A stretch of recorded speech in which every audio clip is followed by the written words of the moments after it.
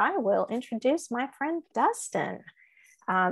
He's a longtime environmental educator. He is the past president of the League of Environmental Educators of Florida, which is a wonderful organization. He's a conservation photographer, and he lives and works in the headwaters of Florida Everglades, right in Venus, Florida.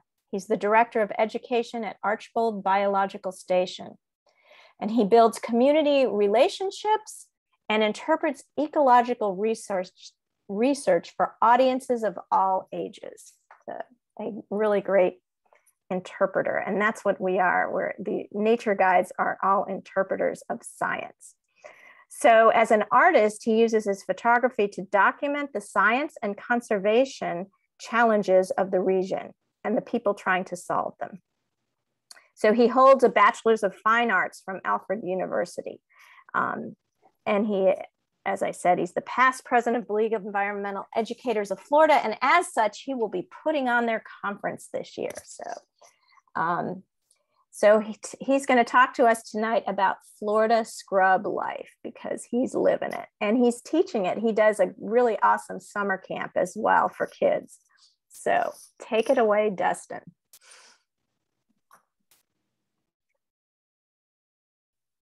Thank you, thank you. Well, as Karen was saying, I'm someone with an art degree that somehow ended up with the coolest job that I could imagine for myself, which is being plunked down at Archbold Biological Station, which has a couple dozen scientists and then visiting scientists coming from all over the place.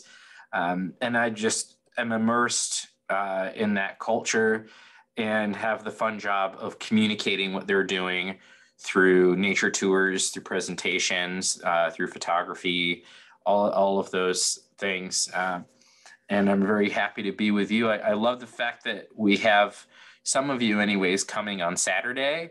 It's nice to give you an introduction, maybe get you excited. And if you weren't planning on coming this weekend, maybe after this, you're going to be like, ooh, it just looks so fun there. I have to make sure I go. Here's my plan for the talk. Want to do a little bit of what is Archbold and spend some time on that to give you some context for, what it's all about here. And talk a little bit about where we are, not just Archbold, but what is the state of the scrub? What's the state of the ecosystems in Florida? I'm excited to share plants of the Lake Wales Ridge with you. And when we get to that section, I'm going to go fast through it, but it's kind of a cheat sheet on 40 different rare plants in this area. But you are going to receive the PDF of this. So later you'll be able to have it. You could just print out that section if you want it. And then we'll dive into just some examples of specific projects that we work on here. Plants is a really wide topic for Archbold because we've been studying plants for a long, long time. And it's one of the largest research programs we have here. And we also have people that the visiting researchers coming in for decades too. So I just picked a few of the stories here to share. And my favorite part is questions at the end. Archbold has been here for a while. We're a nonprofit, been here for 80 years now. You can see we have about 45 staff. The part that I'm going to focus on today is the scrub part, which is around 5,000 acres, but we do own and operate 20,000 acres. And I'll show you a map in a second of where that is. But there's three main properties. So biological station, that's the scrub part. And that's pristine, beautiful, very well-maintained habitats. Not that it doesn't have some influence from people. We have sandy roads and things like that in there. The reserve is an area that's been degraded in different ways over time. And we purchased it in 2002 as a buffer because it's 5,000 acres on our west side, but also as a way to study the restoration of habitats. which as a Florida Native Plant Society, you probably know, something about. So we can do things like, let's go and plant some native plants in there and let's see how they do. Do they survive? Are they able to spread? And then Buck Island Ranch is a working beef cattle operation that's 10,500 acres, and it's one of the larger ranches in the state. If that seems strange to you, that a conservation environmental group is also part of the beef industry in Florida, it's because we are able to have ecological research, conduct conservation there, and do education there. And when it comes to Florida, this part of Florida, the cattle ranches, they count for around 1 million acres of undeveloped land.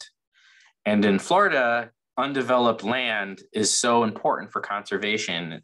Without the ranch lands, you wouldn't have a place for the bears and the Florida panthers and places like caracara and some plants as well. So we're doing things to make ranches more sustainable, but also just to try to protect them as they are too, because the other option is to turn them into some other kind of agriculture that's more intensive, or to turn them into houses. If you're not sure where we are, here's a beautiful picture from outer space. And I love this shot because you can actually see a kind of a lighter color spine in the middle of that picture. And I'll circle it for you. That's the Lake Wales Ridge. It's an ancient sand island. And I'll talk more about that a little bit later. But I love that you can actually see it from outer space. This is an area that has a lot of endemism, which means species that are found there and nowhere else, because it has a unique history and because it is different than everything around it too. So if you're specialized to live there, you can't just leave. If you're a Florida scrub jay and you travel off the ridge, it won't have the conditions for you. Same thing for the plants. This is our mission on the right, to build and share the scientific knowledge needed to protect the life, lands, and waters of the heart of Florida and beyond. We can see on that map the orange blobs, the big orange blobs, that's the 20,000 acres. But all those little orange marks, those are other sites where we do research. So even though we actually own and manage 20,000 acres, we are working all over this other region here, which is the headwaters of the Florida Everglades. That's about a 2.6 million acre region. And that's the area where the water there flows into Lake Okeechobee, which is the mother of the Everglades. We are working on private lands, state land, federal land, military land, all over the place. So even though we are, maybe you'd see us as relatively small with, 50 people, we're not part of some big university. We actually have our hands in just about every pot related to conservation and ecological research in this whole region.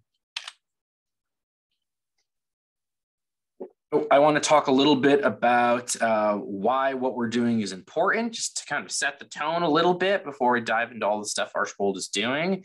Here's 2010 baseline, developed versus protected areas in Florida. There's already a lot of red there, and we have something like 1,000 people a day moving to Florida. So our population is going up, up, up. It's not like we're getting any extra room for the plants and animals. We have to figure out how to live with both. If we continue, this group, 1,000 Friends of Florida, said if we continue by 2070, it will look like this. So hopefully this is coming through well on your screens. I'll scoot back. There's 2010. Now we'll look at 2070. See a lot more areas filled in. This is with current trends. And if you're thinking about protecting a species, many species cannot persist at just one spot. They need, corridors, areas to travel through.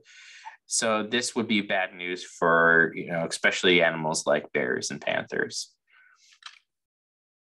In 2010, this group did a top 10 ecosystems in the US to save for endangered species that climate change could impact. And we can see 2 of them are in Florida, 2 out of 10, Gulf Coast and the Greater Everglades. The Greater Everglades means the northern part that I showed you, as well as the part south of Lake Okeechobee. This one's a little bit older, 1995, but I've actually nobody's ever done a more up-to-date one that I've ever seen. 21 most endangered habitats in the United States. And if you start taking a look through this list, you might say, these are the top 21. Ooh, I see a few of these that are in Florida. And right in there, we see the Florida scrub is one of the top most endangered habitats in all of the United States. And these other areas too, longleaf pine forests, grasslands, these are also in Florida and in the same region that I've been talking about. So I'm going to flip through kind of fast here the different areas that Archbold works in, but I know we want to talk about plants. So I won't spend too long on this before I get to the plants. But biodiversity means a lot of things for Archbold. In a very simple way, it means counting what you have. How many species are there? Catherine here, that's a trap to catch insects. How many species of insects do you have? How many species of mammals, of plants? That's a base level biodiversity. And then the second level of that is, what do they do? What is the life history of those organisms? And then the third level of that is, how do they all interact with each other? And that's where you start to realize it's not just about having lists. It's about pulling in the connections between all of those, trying to understand the natural systems that are there. Ecosystem processes. Archbold, we study a lot of endangered species, but we also spend a lot of time on ecosystem processes. Fire is one of our main research areas because it relates to everything else. Water and nutrients are also really important. Fire is the #1 management tool that we have in Florida for most of the habitats in Florida. If you don't have fire, your Florida scrub habitat, which is what we're going to focus in on here, that is gone. You need to have fire. And when we get to the Q&A area, I'm happy to talk more about fire. I could talk about fire for a long time. We do a lot with fire. But the takeaway is, fire is good. It's our friend when it comes to having a healthy habitat. And it helps protect against wildfires when we do prescribed burns, which is what we do here. We try not to have wildfires because when the conditions are right for fire, we're getting out there with our team. We're making sure the weather is the wind's pointing in the right direction and all of that to keep buildings and people safe. Invasive species, and maybe I should have gotten some plants because there's plenty of plants here. We have Natal grass, air potato. Those are 2 big ones that I see a lot. Old world climbing fern. But here's hogs, which have been in Florida for 500 years roughly. And at our ranch, which this photo is taken at, we have between 500 and 1,000 feral hogs. And they are rooting up the ground, which does not look fun when it's in someone's front yard. But if they're in a sensitive ecological area, they're changing the plant communities. They're having a big impact there. If you're also wondering, like, wait, Dustin, that's not a ranch. You're photographing a natural area. If you've never been to a cattle ranch in Florida, this is what they look like. They're just huge natural areas with all different kinds of habitats inside of them. So there's a seasonal pond right there. I mentioned fire already, and I actually cheated a little bit on this photo because I put the picture of Alicia in there. She doesn't work at Archbold. This wasn't taken at Archbold, but I like it too much to not use it. But I also put Kevin in there, and he's our land manager. So he's in charge of our fires here. But we do work closely with FWC, and sometimes we'll help each other out. This on the right, it was taken at Carter Creek, which is a fantastic scrub area that's north of Archbold, 45 minutes maybe. Climate change, what you're seeing here is called a carbon eddy flux tower.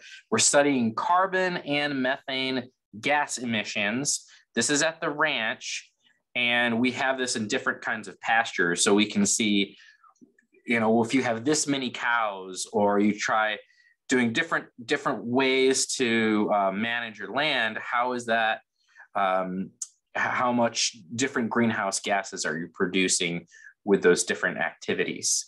And fantastic project. We have, I think, 5 of these systems set up out there.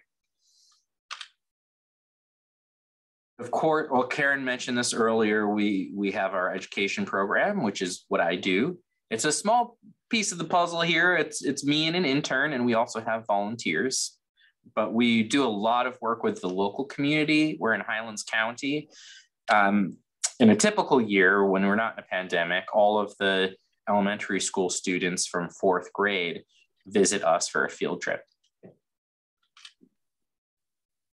Stewardship. This is about working with lots of other partners, helping, like there's a group in the area called the Lake Wales Ridge Ecosystem Working Group that Archbold is one of the leaders on, helping other land managers know about the research that we're doing, that type of thing. And national global engagement. And on the education level, I do that because I'm in LEAF. Karen mentioned LEAF, the education group, but the scientists are all the time working with others. It's kind of the think globally, act locally. We don't send our researchers to other states to do projects or to other countries, but we are in a whole number of projects where we are just one site, but that research project is actually taking place at dozens of sites or more throughout the US or internationally. And this right here, this map is showing biological field stations and marine centers around the world. And Archbold does not work with all of them, but we do work with some of them. Okay, let's pull it back to the Lake Wales Ridge and start talking about some plants that are around here. But I do need to talk a little bit about this geology part because it's so interesting. Florida is very flat and very low in elevation. If you imagine a time scale of 10 million years, you have times when the ocean is much lower and much higher by hundreds of feet each way. And when the ocean is much higher, say 1 million years ago, most of Florida goes underwater.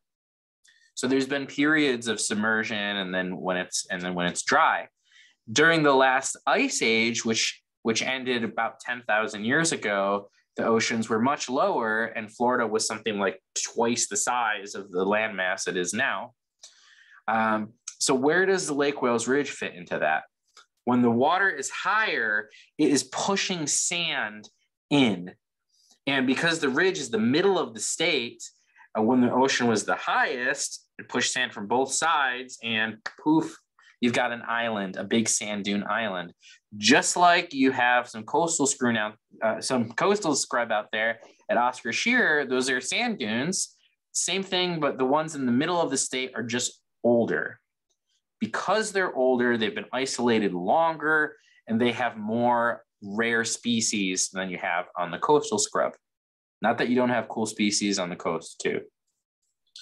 The actual sand, this white sand here, is from the Appalachian Mountains, southern Georgia, slowly eroding and moving down this way, and then the water piling it up. So sometimes when the ocean is lower, you have savanna-like habitats from here all the way to Texas. So you would have some plant species and animal species that would be found throughout all of that region. But after the ice age ended, some of those species got stuck in the scrub or stuck in other parts of Florida.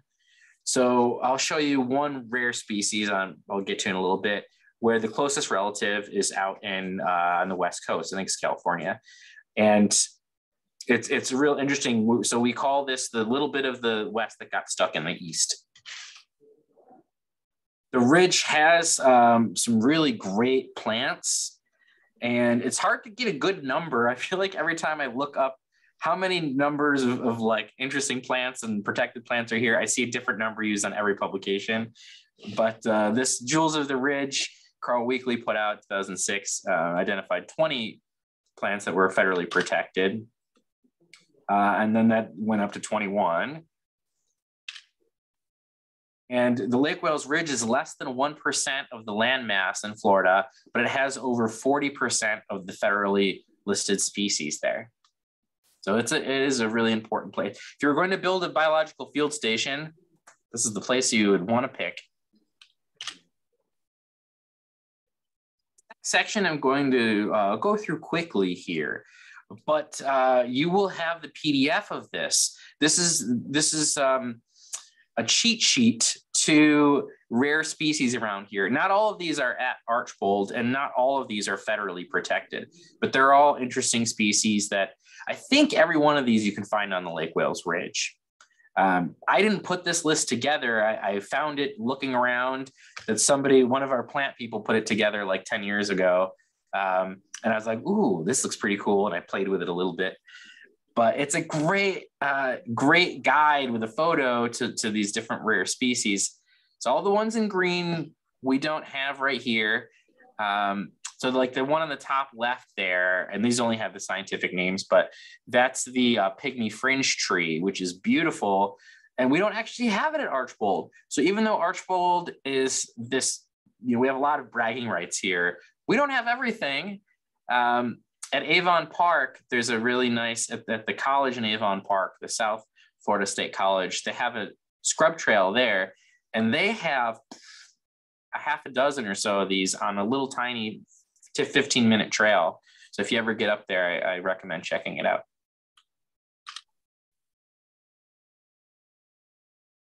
As I'm going through these, just take a look. I wonder if any of these are familiar to you. Maybe you've been in the scrub and seen some of these things. When we do our tour on Saturday, I don't know that we'll actually see, there might be one of these we end up seeing on the tour, but it's not like you see them everywhere. In that 5,000 acres, there's all in all different places.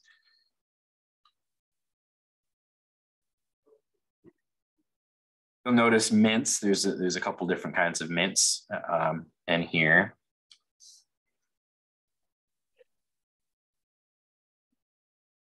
Big fan of hypericums myself. Those are St. John's worts. We have, I believe it's 9 species on our property, but these 2 are the rare ones. I believe they're both protected, if not federally, then by the state or one or the other. The Hypericum cumulicula, I'll talk about it in a minute. The Edisonianum is named after Edison, who did a lot of botanical work in Florida, and were paid for a lot of botanical work in Florida, and traveled around himself too. He was really interested in trying to find an alternate for rubber, I think is what it was. Even more beautiful plants. And more. We've got a lot of cool stuff. That one on the bottom right, is this Fasciculata, is another one that I wish we had bragging rights to at Archbold. I'm going to talk about it because we researched it, but we don't actually have it at Archbold. Here are the species we do have at the main Archbold property that are federally protected. And there's probably a couple more that are state protected that aren't federally protected, but 28 federally protected plant species on this property. And this is helpful because it actually has the common names on there as well.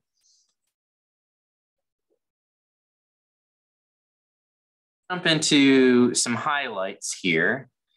That's our new director of plant ecology. Those familiar with Archbold will know Eric Menges, who was here for, I don't know, 30, 35 years, something like that. He retired just, I don't know if it was 2020 or 2021, 2021, yeah. And Aaron has been here for just like a few months, not very long. He's standing in a rosemary bald. This is a special type of scrub habitat. And scrub it has the white sand and is pretty open. There's not very many tall trees. There's a lot of palmetto, a lot of little oak bushes around. And this type of scrub is called rosemary bald or rosemary scrub. It's dominated by this one plant, and that's what's on both sides of him. The photo that's the background photo, you can see the dead plants in there. That's rosemary too. And this is after a fire. I'm not sure how many, if this is a year later or what, or less than a year, but fire actually does kill rosemary, and you have all these skeletons, which look really cool afterwards. So why am I showing you this? It's not a rare plant, but it is a very interesting plant that if you want to look for rare plants, find some rosemary. One thing I wanted to show this, just I think is cool, is when you find a rosemary plant, it's either male or female. So you've got to look up really close for their tiny little flowers to tell if it's a male plant or a female plant. But it's doing something to create these big patches of sand. It is allelopathic. It is producing chemicals that are inhibiting the growth of other plants. And some plants, even if it's tough to live there, are able to do it. So when you're looking at this little patch here, you'll see, even in this picture, there's like little tiny things growing down in there. Some of those are rare species. And here's Aaron here. So we do a lot of sampling, like going into scrub areas and keeping track of the plants that are there. And here's a hypericum. This is a little tiny hypericum, and I actually think it is the little tiny plant that you're seeing that's in the background, but there it is when it's flowering. So we've been surveying this since the mid-1990s, and about 1,800 individual plants. So that gives you an idea of, like, when you're thinking of Archbold and why a field station is valuable, it's because it's in a spot for a long time. To be able to track the life of 1,800 individuals, about half of those are on our property and half of those are off, but on other parts of the Lake Wales Ridge. The Eryngium is another one that we've been tracking. I don't know the number on that one, but we've been tracking since the 1980s. And both of these are federally endangered species. They're both only found on the Lake Wales Ridge.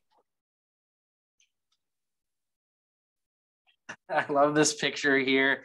I said I was going to talk about Ziziphus, but also I can't really not mention Stacy here, who this was a few years ago, so now her little boy is like 4 years old or something now, who was doing field work almost right up until she gave birth to her first child. And this mess, this tangle that's around her that looks about as ugly as a plant can look, is one of the rarest plants that in all of Florida, or the world even. It's super rare. The Florida Ziziphus. It is very narrowly endemic onto the southern part of the Lake Wales Ridge. And you can imagine that if you were clearing land, you probably would have cleared this, because, like, that's not helpful if you were putting cows out there or whatever. And it seems to be in pastures. This species is so rare that when it was discovered, they thought it was already extinct. So they found it in a drawer. I think it was the University of Florida, but don't quote me on that. Found it in a herbarium in like the early 1980s or something, and the specimen was 40 years old, and no one had ever seen another one. And they're like, oh my gosh, the Lake Wales Ridge is so crazy with this stuff, and they assumed it was extinct. But then a few years later, they started finding more. They haven't found many, but they have found a few more. So there's a couple of problems here, though. A lot of these are in pastures. They're on private land, so these homeowners could bulldoze these tomorrow, and wouldn't matter. Being a federally protected plant does not help you if you're on private property. There's not much fruiting happening in the wild. Most populations are uniclonal and self-sterile. So what that means is when you're looking at all these clumps here, that was all from one seed. That seed, I don't know how old that seed was, hundreds of years ago. I'm just assuming, but one seed grew all of those, and they're not able to pollinate themselves. So you just end up with these, one over here, a couple miles away, there's another one. They can't fruit because they can't pollinate themselves. So what Archbold's been doing with other groups, a big player in this is Bach Tower Gardens in Lake Wales, is taking cuttings, growing them at Bach Towers, getting fruit, and then growing the seeds, and Archbold will go and plant them on conservation lands and then keep track of them. This one here is at a private site, a little tiny ranch in just south of Lake Wales. This is the only one I've been to. Oh yeah, and their flowers are really small. Look at that flower. There's Mark Darup. He will be, him and I will be doing the tour on Saturday. And if there's a lot of people, maybe we'll break up in half. He has been in Archbold for about 40 years. He actually retired a couple of years ago, but he's still here. He still works like 3 hours a day, doing whatever he wants to do, because he doesn't have to go to meetings anymore. And he has been slowly adding to our insect collection. We now have over 150,000 insect specimens collected, not just from him, but over 150,000 insects in our collection. And he was adding something like I think his average was like 5,000 a year he was adding. Today, we also have the ability to digitize all of these. And a lot of our a lot of the times when insect was collected, there'd be an observation. It was found on this plant, like on this flower. So what we did in 2017, Mark with two of our interns, our research interns, they used this new open source program to take thousands of data points of this insect visiting this flower, this insect visiting that flower, and create this visualization. Just amazing to see the relationship between the plants and the animals. The green nodes, the green blobs, those are the plants. And then the other colors are different kinds of insects. So you can see that some plants are much more popular than other plants, because some plants are visited by hundreds of insects and other ones are not. This is the same project. They thought, oh, let's compare two plants and see what time of year different insects are visiting them. And let's see which, how the network itself works. So we have blueberries, shiny blueberries on the left, and Pelophoxia fei on the right. That's the plant in the photo there with Annika. And we can see there, I think it's 7 species of insects that are visiting both flowers. Remember in the beginning, I mentioned biodiversity is not just about knowing what is out there, it's starting to learn how the systems work. So when it comes to plants, knowing all your rare species and stuff is great, but what we really want to do is dive down and start to understand all of these connections. And what happens if one of these plants is lost? We don't know. What we do know is the systems are so complex that you could not reinvent them. If you wanted to go to Mars and rebuild the scrub or any habitat, it's just not going to happen. Abe and Chris, 49 years in the scrub. So Abe has been coming down here since 1972. He's a professor, he's just retired a little while ago, but he was a professor at Bucknell University. So that's his wife, Chris. And I don't know if she was here like his first couple of years or not, but she's been coming with him for decades as well, and is his assistant out in the field. And he has looked at all kinds of things with fire and salt palmettos. And on the left, he's carrying a tray of oak galls. So when we walk around in the scrub on Saturday, we'll see that the oak trees a lot of times have these little growths on them. And we have around 80 different species of wasps that make these oak galls. So that's one of the things he's interested in.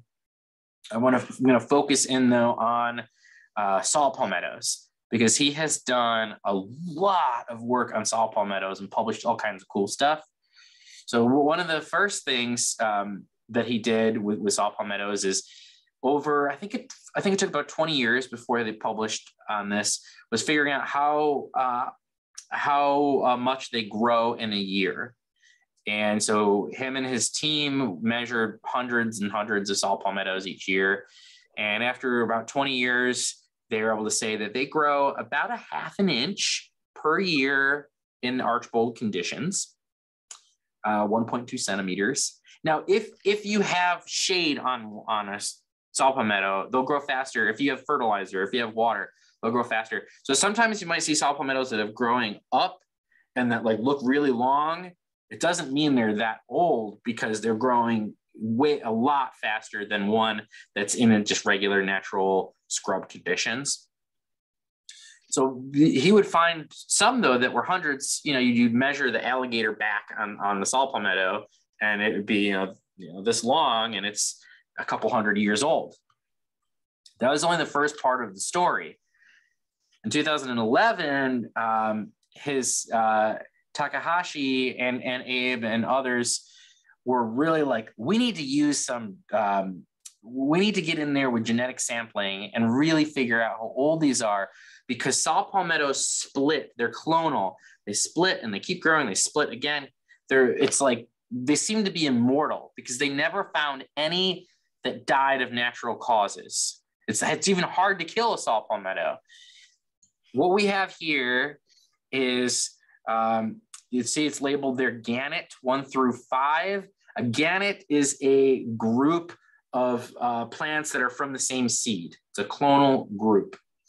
And I'm going to pop another one up that'll make this make a little more sense in a second. I'll put another picture up. But so you can see they put 20 by 20 meter area. They took a little sample and they did a paternity test to see who was related to who. And they found 5 different clonal groups in this area. And then this is the one that was the biggest. So they used some little bit of guesswork trying to connect the dots and think, okay, how old is this? Because we know it's only growing this much a year, but if we do connect the dots, we can see that this plant is way over here and way over here. So let's assume, we're going to be conservative in our estimate, assume that it starts in the middle. It has to get out to the end. If we do that, how old is this? And they did that for a number of these. The average age was around 5,000 years old. And this one, the oldest one, was around 8,000 years old. When you're looking at a salt palmetto, the material you see is not 8,000 years old, but the seed that it grew from may be 5,000, 8,000 years old, maybe 10,000 years old, because this project only looked at what was inside the 20 meters. Could this same gannet here have continued growing past this? Yeah, totally. Kind of blows my mind a little bit. And I've known about this for like the whole time I've been at Archbold, like 9 years. Still, I find it pretty amazing. The last thing I wanted to do is talk a little about fire. I know I've talked about it a little bit already. I'm going to stop sharing and then I'm going to reshare. So give me one moment here. And now I'm resharing. And I'll assume that it's all working. And what you're looking at here is a 360 image that I took out in an area that had burned recently, and I can turn it up and look at the sky, see the clouds. I can move it down and look down in my, through the magic of technology. My feet are not even here, but there's the ground there. So here's Paul Meadows. And when I say that he's measuring, he's measuring the 1/2 inch part, look at how long some of these are. After a fire, you can see this really well, right? Some of these are really long. And then the clonal part is that some of these are the same plant. They're budding and connected underground, or maybe they're so old they've lost those connections. You really can't talk about the scrub without talking about fire. This is what it looks like. Oh gosh, I wish I had written down the date. Let's say 2 months after a fire, something like that. 3 months after a fire. It doesn't take long until the green starts coming back, and you can see grasses in here. Maybe it's even earlier than that, because I'm not seeing any of the oaks really pop up yet. This 360 technology is a new thing that we've been playing with at Archbold for education, and are working on a whole set of these for elementary school kids, actually. So it'll be a virtual tour of all the habitats in the area. And while they're doing these, they'll be able to click on interviews with their scientists and stuff. I'm pretty excited about it. I am going to stop sharing that. And that's about it. I think timing, we're right around 40 minutes too. So I would love to see people's videos pop back up and take some questions. Thank you for being with me on that journey, and hopefully got you excited about the Florida scrub and wanting to come visit Archbold. Absolutely. All right. Yeah. So go ahead and either raise your hand. We can you can have your video on and ask a question directly, or you can type your question in the chat. And while folks are thinking of their questions, any hands up yet? I'll look at participants. Not yet. I will ask one. That Florida ziziphus, that is just so amazing. You said you'd only seen one, but in the there wild, are, yeah, and they're mostly, and I had heard that as well. They're mostly in pastures, and you have to kind of fence. They fence when they can to protect them from the cows and stuff. Well, I've seen them. If you go to Bach Tower, they have a rare species, a Lake Wales Ridge section. They're not growing wild. They planted them there. That's really super cool. That'd be a great trip for your group to do. And maybe try to get somebody there to be a presenter for you, because they're doing the propagation of some of these rare species. At Archbold, I've seen many, many, many little pots, hundreds of little pots of them that were being prepped and ready to go out and get planted. But that's the only place I've gotten to actually go and see them in the field. And it was somebody with, I don't know, maybe it was 10 acres, a little ranch. And at the back of their ranch was a little bit of a hill, and these were growing there. And they chose to put the fence around it. It's their private property. Mm-hmm. And they did it because they wanted to protect the species. They weren't forced to. Right. A lot of this conservation was with these, particularly with the ziziphus, really does rely on private landowners just wanting to be good stewards. Mm-hmm. So how did they find the ziziphus that are on these private lands? Did they put the word out that they were looking for it, or did they go searching? Do you know? That is a good question. I don't know, because like I said, it was I don't remember what year it was, but in the 80s where they found the specimen, and then they started popping up, and they still here and there will find another one. At this point, I don't know the exact number. There's something like 10 populations that we're aware of. Wow. And that's it. That's it. And remember, they're clonal, so you see it, and it's like, oh wow, look, there's a whole field of these. It's just one plant that you're looking at. Right. Very cool. Plants are incredible. One thing that I've learned is that many more plants are clonal than I had any idea when I was growing up. I had no idea. And in the scrub, it seems like the winning strategy. Especially, I think fire is part of it, but probably because there's low nutrients in the sand here too. So you don't go big and showy. You go slow. Slow wins the race. And when the fire kills everything on top, you're ready to pop back out, because we have 4 scrub oak species and they all do the same thing. Mm-hmm. Now, other species will have other fire strategies. So I forgot to say it, but the rosemary ones I was showing, the rosemary and the two other species, the hypericum and the orangium, they all die from fire. All 3 of those totally die from fire, but they have a bunch of seeds, hanging out, ready to go, pop back up. But they still need fire. So that's the weird thing. They still need the conditions that fire creates. So if you take fire out and the area gets overgrown, those species are gone. Mm-hmm. So I think that's kind of a hard concept sometimes. It's like, yeah, we're going to kill them, but we need to keep them alive, to keep the species going. Well, Dustin, we actually have some questions. Julie Morris is asking, what techniques does Archbold use to manage hogs? Oh, goodness. Well, hogs are pretty smart. So I would like to say we put up a fence and they all can't come to Archbold, but that doesn't work very well. So there are some here in the scrub, but they in the scrub part, there's not many because they don't like it. It's dry and not so fun for them. But at the ranch, where there's a lot of wetland areas, there's tons of them there. And there's not a lot you can do but try to catch them or kill them.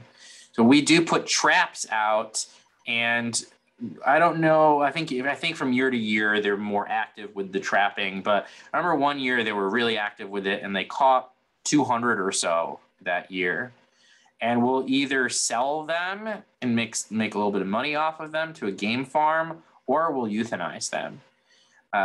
Selling them to the game farm is nice because you get some money, but it also feels like, okay, they're still there. Like they're just going to break out of the game farm and come back. Mm-hmm. We had 6 years ago or something, I remember there was a group that was talking to all the landowners in the area that said, we can get rid of them, but all of the landowners in the area have to be a part of it, because if we wipe them out from just your ranch, a year later, they're going to be back from the ranches next to you. And what they wanted to do is fly around in helicopters or something and just like shoot them all. And it didn't happen. I don't know all the different reasons why it didn't end up happening, but had a project at the ranch where we had exclusionary fences, and it was a plant project. I don't remember what species they were looking at, but it had, I think it was like 4 different plots, but in one big fence around it, maybe little fences inside. And after almost 10 years, I think it was, hogs broke in. And then it became a study about what happens after hogs break into your experiment. And so that was great. They had 10 years before the hogs, and then they've been able to do it after the hogs. And so we have been able to see they change the plant communities. They also know exactly what they're looking for. You can see that they'll go right for the areas that have the good stuff that they like. One plant that they like is redroot, which is a native species, but they end up farming it because they're going around chomping through and all of that. They actually are spreading the redroot. It's native, but they're being farmed by the invasive species, which is kind of interesting. Yeah, we've seen that when we've gone on hikes in areas. It likes the wetter spots, right? The redroot. Yeah. And the hogs spread it out. One positive, if you could call it this, if you're trying to look on the bright side, is, well, two positives. One is the Florida panther likes to eat hogs. And the Florida panther needs all the help it can get. So hogs everywhere is a good food source for them. The other one is it's a nice common ground for the hunting community and the conservation community, because you might have an area that has been protected and the local people are pretty angry because they hunted there for the last 100 years. Their families always hunted there. And now it got bought out by some conservation group and nobody can go in there. Well, maybe that group can still organize some hog hunts once a year or a couple of times a year. There's an area around here. I won't go into it because I don't want to drop organizational names because we're getting recorded. There's an area like that around here. And what they did is they would organize youth hog hunts. And they would bring me out it's been a few years, but they'd bring me out to do an hour of local ecology education for a weekend hog trip. So I think there's a really nice common ground there. We don't want them so much hunting bears, right? But you can hunt every hog out there, and you'll never run out of hogs. So go for it. And lastly, we have, there's two more. Jay Mack asked, how often do you burn? And is there a schedule that you follow? Well, Archbold, I had mentioned that burning is a really important part here. So we have a fire plan for the whole property, and property is divided into fire management units, and they range in size. And I don't know the exact sizes, but let's say 50 acres to 200 acres or somewhere, in that range. And depending on the plant community that's there, they have a different fire interval. If it's a Florida scrub, that's about 10 years, around 10 years. And with fire, it's never perfect. So you maybe get it the year before at 9 years, or you get it 11 years, or oops, we gotta wait till 12 years, but you're aiming for around that year. So every year we have a new map that comes out that's color coded, that shows which areas need to be burned, which ones are late to be burned, all of that. And then you hope that the fire team gets to all of them, because you can only do it when the weather is right. So you can't do it every day. If you're in a habitat like the longleaf pine forest or a prairie area in Florida, those burn much more frequently, every 2 years, 3 years, because it's grass on the ground and palmetto. They grow back real fast. It's a lower intensity fire because grass goes, and you can burn it all the time, and you have to actually. The scrub it takes a little while to build up the fuel. There's all those patches of sand. But historically, we think about 5 to 30 years from lightning would have been the scrub interval. We go for that 10-year as a sweet spot, partly because of the scrub jays. When we look at scrub jays, we can see, as we've done research on this, after you have a fire, the scrub jay family groups go up till about 10 years since a fire. After 10 years, it starts dropping back down. It's like a real obvious little pyramid. And once you hit 20 years since fire, there's almost no scrub jays. You burn, boom, boom, boom, boom, boom, boom, boom, goes right back up again. And so we hit it at about 10 years to maximize scrub jays. But we also do patchy burns. Not everything is a scrub jay. So the land manager doesn't want to burn every single bush in that 200-acre fire area. Puts the fire there, and nature you're kind of controlling where it goes. But if an area doesn't burn, leave that. So you have little refugia here and there and there and there. And then maybe there's a plant or something in that spot that likes it every 20 years. When you come back in 10 years, it'll be their sweet spot. So having patchy burns is really important and mimics a more natural fire. On the note of natural fire, Allison Bishop asked, if there is a natural fire, is it started by lightning? If it's started by lightning, do you let it burn? Not really. I mean, I think it's a case by case situation, and I wouldn't be anywhere near being able to make those calls. But just from trying to like see what I've observed here in the 9 years I've been here, it's very rare to have a lightning started fire. And I'm trying to remember if we've had any in the 9 years I've been here, because we're always burning things, so we don't get them.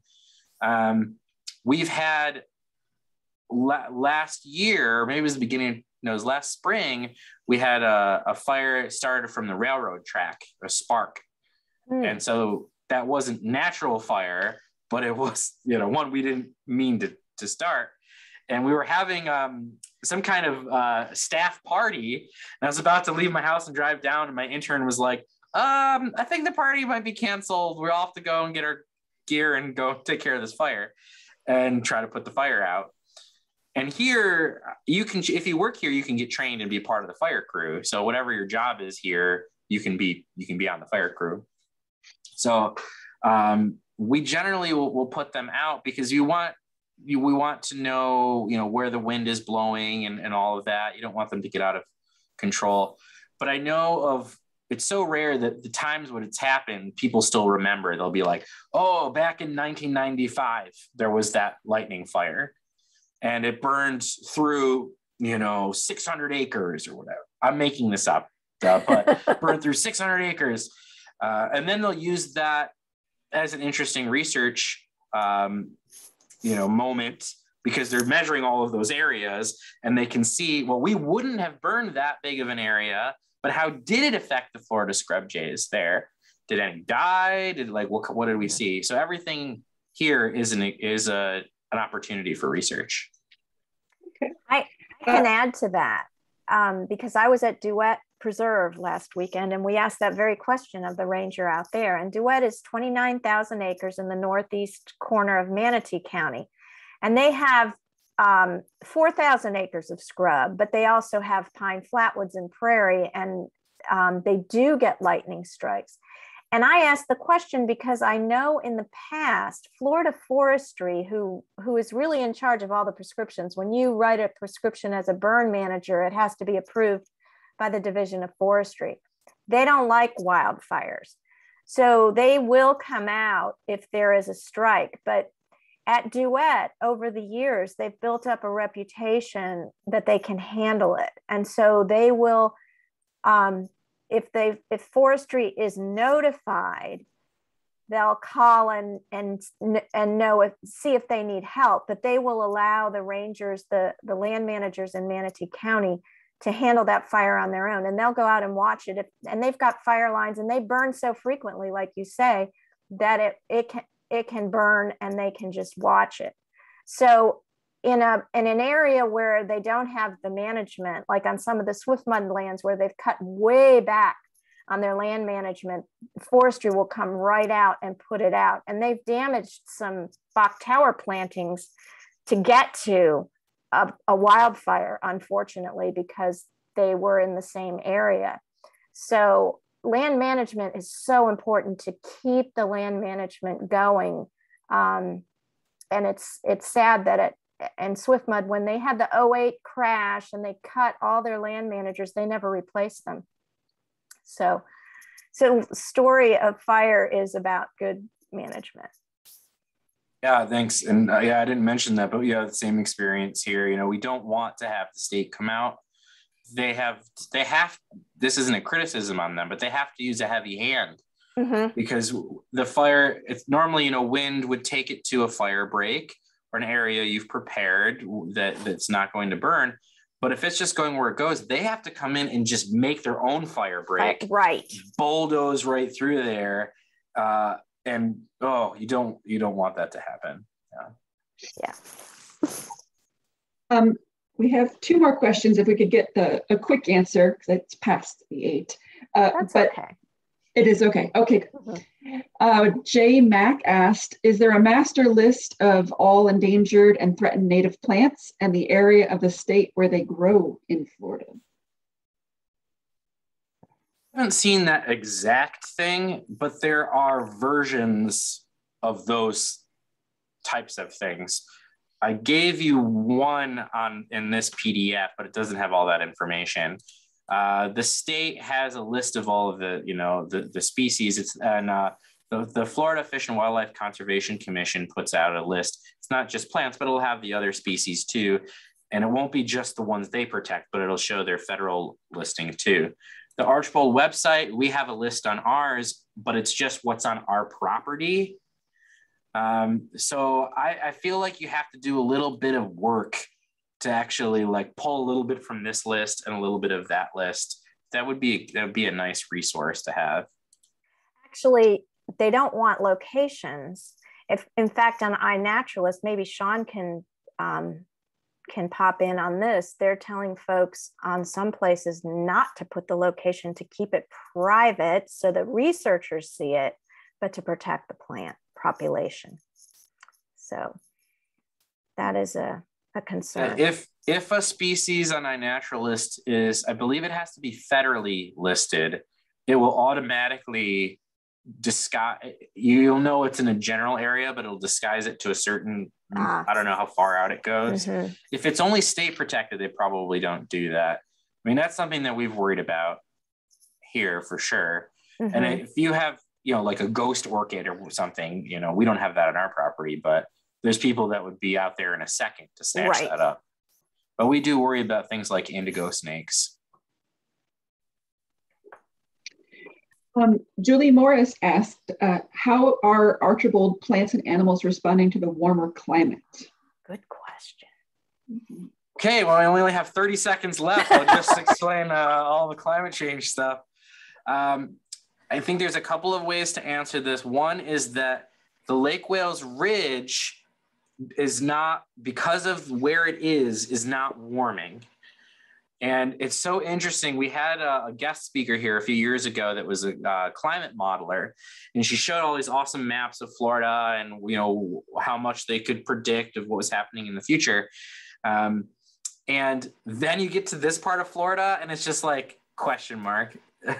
It's hard to predict in the middle of a peninsula. And I don't know if the Sandy Ridge is part of it, but there's a lot we don't know. And with climate change, it's not that every part of with global warming, it's not that every part of the earth gets warmer, other parts could get colder. So we don't really know on the ridge what is going to happen. There's a lot of worry because if there is a real big change in temperature, there's nowhere really to go. If they're stuck on these ridges, they have to live there. So if it got too cold or too hot and they had to move, what would happen? So we don't have answers. Nobody that I'm aware of has done any research on taking these plants and putting or whatever species and seeing them at different temperatures, how it would work. And I don't know of any areas where you'd have a natural version of that where you could check, like you can do in the ocean. You can go to an area that has a lot of acidification in it, and see what the rest of the ocean might be like in the future. Plants here are used to a lot of heat, that's for sure. Now, when you have extreme weather like hurricane events, that does have a big impact. So our guy who studies ground burrowing wolf spiders, he has been studying for 50 years. And after Hurricane Irma, he saw a lot of them were flooded out and died. They came back, I don't know how many years it took for them to come back. And that's a natural thing, but you need enough natural areas that some parts are flooded, some parts aren't. Okay, most of these got wiped out, but there's other protected area here, and then they recolonize that area. And that's naturally what would have happened for a million years. So you could have, if you had a ton of hurricanes, what effect would that have? Who knows? So I think there's a lot of question marks. We really do not know. And it's way outside my expertise to like trying here because we don't have the research. We don't have research projects on it. What we are aware of is this idea of coastal blight, inward flight. So as insurance rates in Miami on the coasts go up due to flooding, or insurance companies predicting flooding in the future, we expect to see people from the coast moving more inland. And there's already pressure, development pressure, but on these rural lands in the middle of the state, there's not that many people, and it's protecting a lot of green space. So there's already a lot of pressure for ranches to sell their lands to developers, and that's just continuing. Mm-hmm. So if you go out 50 years or 100 years, what is the coast going to look like? Is it going to be like Orlando, just radiates out down the whole center and it's all developed? So Archbold is very aware of that and very much trying to get protected what we can, in the next decades, knowing that if it's not protected in that time period, it'll be gone. I mean, it'll just be gone. On that note, there is a question by Amy. She says, if there is an endangered plant on private land, like residential, etc., are they still protected? Or what type of land do they need to be on in order to be federally protected? Such a weird thing to me that plants, even when they're endangered, aren't really protected. Like, okay, it's endangered, but there's no fine if you do it. Now, if you're going to put in a new high rise or something and there's endangered plants there, I'm not sure how that works. Lake Wales Ridge is the first time that a national, I forget exactly how they term it, national forest, has been created based on endangered plants. So up and down the Lake Wales Ridge, there's multiple plots that are part of this national land that was put there because of the plants, and that's the first time that's happened. So it doesn't mean nothing. Being protected, you might get money for research on them. It might mean that land ends up getting prioritized when the state or the federal government is going to buy conservation land. But for your regular homeowner, having an endangered species plant on it doesn't mean anything.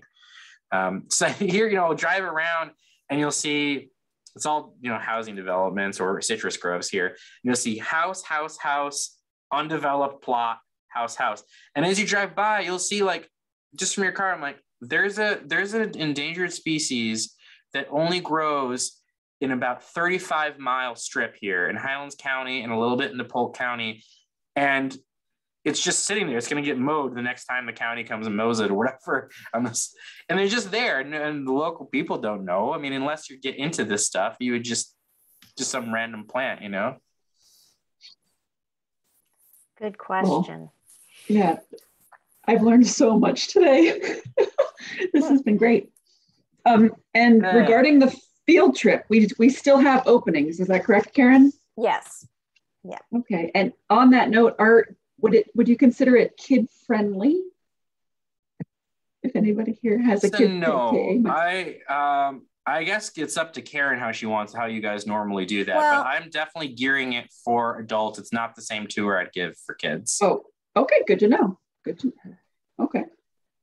And with that said, kids are welcome on our tours, but it is an adult tour. So they do have to, if they're interested. And, we had Liz Gandy's little guy when he was like 18 months old, traipsing along with us. So it just depends on the kid.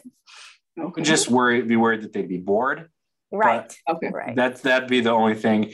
And it might be that we're out there in the heat too long and you would need to come back to the learning center and wait for the rest of us, that kind of thing. Fair enough. For those of you that haven't signed up, if you're interested, you can find that on our website. And like Karen said, there's multiple parts. There's our sign up and there's is it a waiver?